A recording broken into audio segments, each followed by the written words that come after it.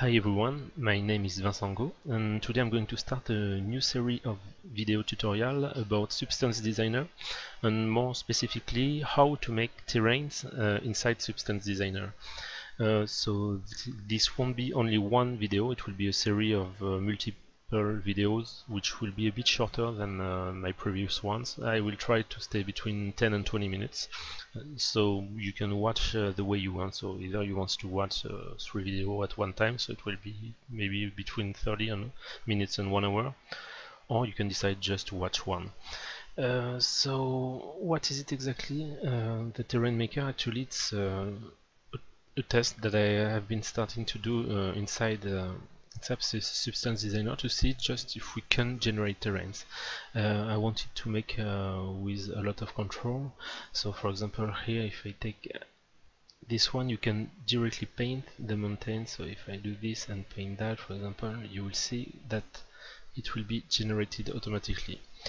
This is something that obviously is done inside Substance Designer, but that can be used outside of it. You can extract, export the 8 map and use it anywhere else. So I think it can be really useful.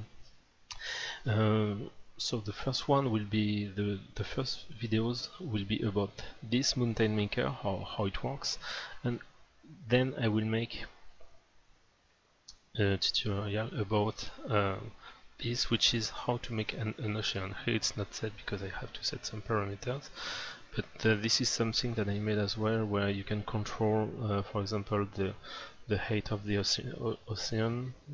You can add some snow, I put, but it's more interesting to see something like that. For example, if I do this and this, it gives nice color control over here. Don't look at the material right now because they are set for the other scene.